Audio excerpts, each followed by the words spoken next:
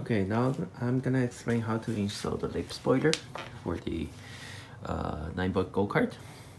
So this is how your bumper looks right now, and then as you can see, there's a 1, 2, 3, 4, 5, 6. There's a 6 hole that you have to remove the screws out, and then these are the screws, and then put this one. These are 6 hole, 1, 2, 3, 4, 5, 6.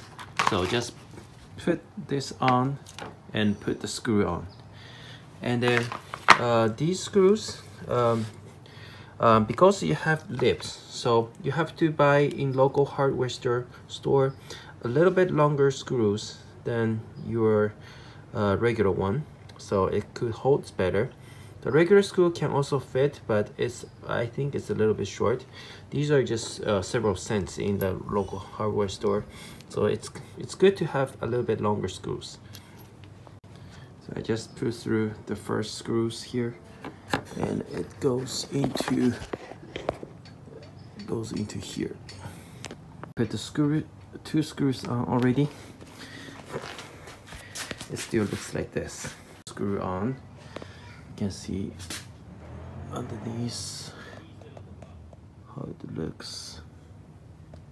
Yeah, just put these 6 screws on and it's all done. And the side is same.